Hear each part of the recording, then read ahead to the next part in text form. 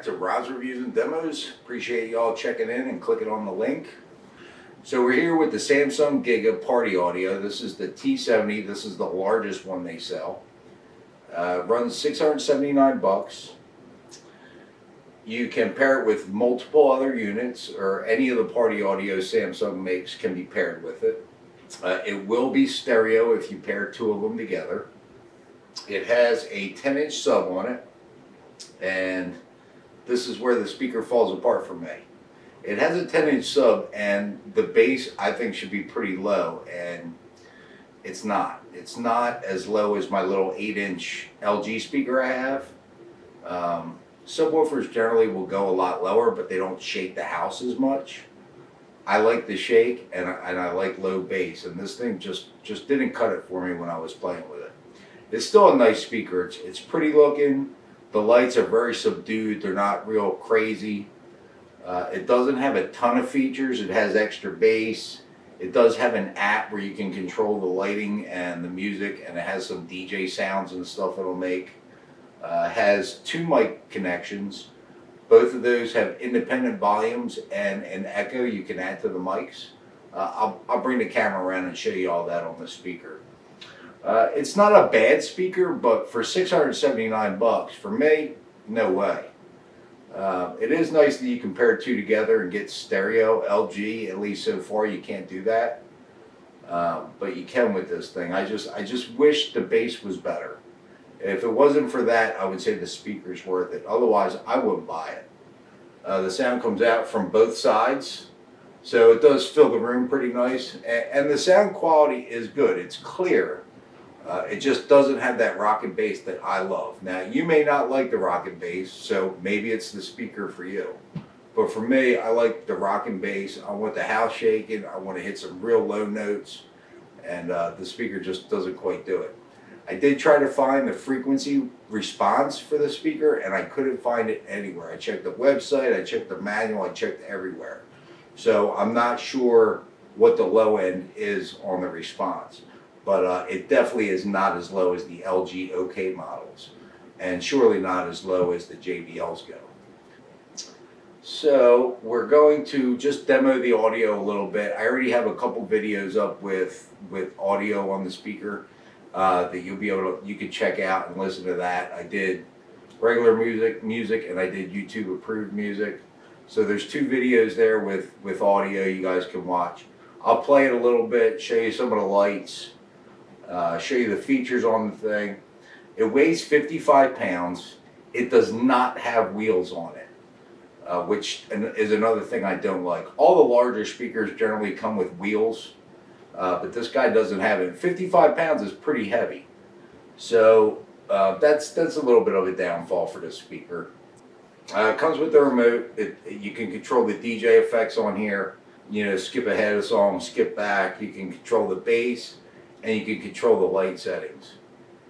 You can also select, you know, from the USB ports to the Bluetooth and all that. It doesn't do a ton of stuff, but it does have a remote. Remotes are always nice, I think. So, without further ado, let's play with the speaker. Today's cocktail, Jaeger Bomb. Obviously, it's one of my favorites. Okay, so this is the top of the Samsung T70 Giga Party Audio. As you can see, it's got a handy dandy groove there to hold your phone or your tablet. If your phone has a case on it, it won't fit in the little slot here, but it seems to fit. It seems to fit off to the side here. I got an OtterBox on my phone for durability, so it does fit in there. I also have the app up on the phone, as you can see, and basically you can control. There's DJ tunes that, you know, little noises it'll make, and the light settings are here also. You can kind of put the color wherever you want it. I hate this instructions. There's different modes. Party mode. You can see it changes color. Dance mode. Thunderbolt. And star, whatever that is. So the lights aren't real extravagant. Basically what you have is the woofer is lit up in there. And then you have lights that come out of the bottom of the speaker. So nothing real crazy going on with the lighting. Controls wise, you got obviously your power button, your play button, your volume, bass up, bass down, the settings, and this is to change your connection. We're going to stick with the Bluetooth, obviously. Settings is the light settings. We'll leave it on party because I like the party. Then you got bass. You have off or on. That's it. There's not more than two level or more than one level on the bass boost. So then on to and again, like I said, the sound comes out of both sides here off the front, and you can see this thing's pretty steeply angled, so it fills the room pretty good. Bring it around the back here. It does, even though it doesn't have wheels, it does have these carrying handles. And to just carry it with one handle is a doozy. Like I said, the thing's 55 pounds. It's pretty heavy. On the back here, you have your pairing button, which you push when you're pairing, obviously. If you want to add a second speaker, stereo is here. And then your group play to add multiple speakers. Then you have a couple USB ports. Usually these USBs a lot of times are for charging your device. But every now and then, the LGs have it where you can actually put a playlist on a flash drive, plug it in here, and play right off a USB. I would imagine this is what this speaker has because the USB came up in the front when I was flipping through the functions. So I would say that these USBs will accept playlists, and you can play right off of them. Then the microphone connection. So you got two microphone connections. You have an auxiliary port, which every wireless speaker should have one. It makes a big difference playing through the auxiliary port rather than playing Bluetooth. You'll find any speaker is a lot more clear when you use that cable. Then your microphones each have an independent volume and an echo. You can turn the echo up and down on the mic. I'm not going to demonstrate that. You know, I'm pretty sure you guys can figure that out. So that's basically it for features on this speaker. Like I said, it doesn't have a ton of features. It sounds okay, but with the lack of features and the lack of bass, I think it's overpriced. Here's the remote. It's a pretty nice remote. I mean, you know, nothing extravagant about it. Doesn't do a whole lot of stuff. It looks like you can adjust the tempo of the song if you're playing along. Singing along rather, which I haven't really played with. And then there is different sound modes. You can adjust basically the onboard equalizer. You can adjust that.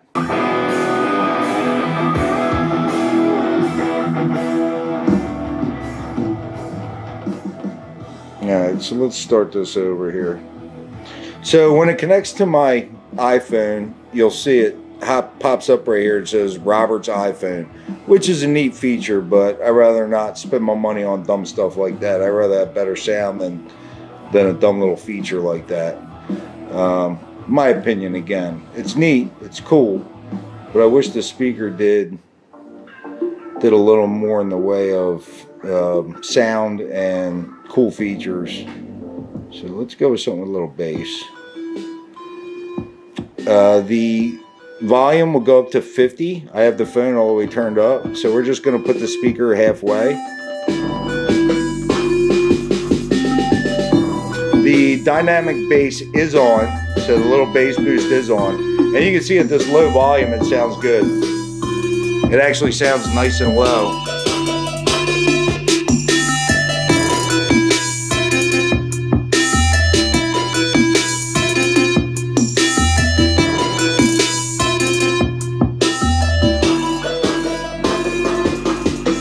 Yeah, listen to this thing thump. Yeah, it goes real low at this halfway volume, but if you crank it up, it loses some.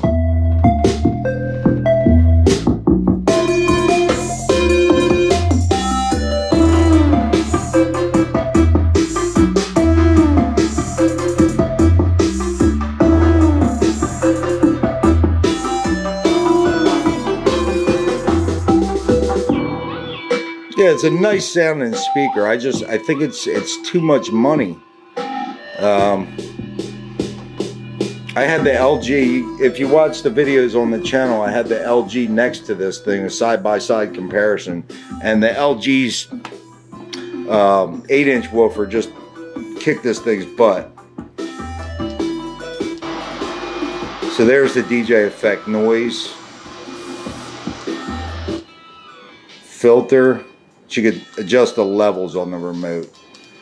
So pretty not much to it. Crush. Ugh, that just sounds awful. Chorus, yeah, I'm gonna turn this off. Yeah, so they don't really do that much, and they're kind of hard to use. They could have left all those features off. Yeah, I don't know why you would want that stuff, but whatever. Yeah, I think they could have left the DJ features off and lowered the price of the speaker a bit. Sound mode, yeah, see, so it's standard. Yeah, so there is an onboard preset equalizer. I usually don't like the onboard preset equalizers. I'd rather have an EQ that I can adjust.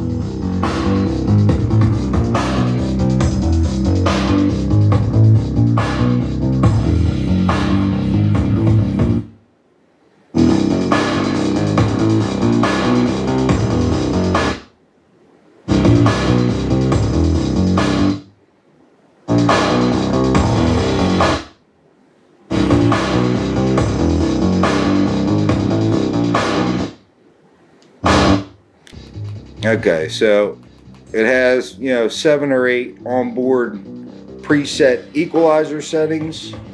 I'm not a fan of the preset equalizer. I'd much rather have an equalizer I can set up myself. But it does work. It does make a difference when you change the settings on there. The reason that says scaler is that's the name of the little jam that's playing right now. So that's again, it's a neat feature, but I would prefer a cheaper speaker than to have features that don't really do much for the functionality of the speaker. Like I said, it's a decent speaker. I personally wouldn't spend that kind of money on it, but if you're a Samsung fan and you like Samsung and this is something you're interested in, I'm sure you'll love the speaker. I just can't see spending that kind of money on it. But it's been a lot of fun to play with. I've enjoyed playing with it. But for me, the LG is still the ultimate winner. I haven't found a speaker yet that beats the 2 LGs I tried, the OK99 and the OK75. And this thing is louder than the LG OK75, but the bass is way more powerful on the LG. This is also more in the LG OK99 price range. And the LG OK99, I don't even think you'd be able to hear this speaker over top of the 99. But that said, those speakers have been discontinued, so this may be the speaker for you. Stay tuned, y'all, because I am going to get the LG 550 watt, I believe they call it the X Boom. It's a little battery powered. It's kind of like the Party Box 300. It's about that size. I'm going to get that thing, and that's going to be the next speaker I review, and I'm really excited about it because I've had so much luck with the LGs. So, yeah, stay tuned for that. Don't forget to hit the subscribe button. It's very important. And I appreciate you all watching the video, and I'll see you next time. Cheers.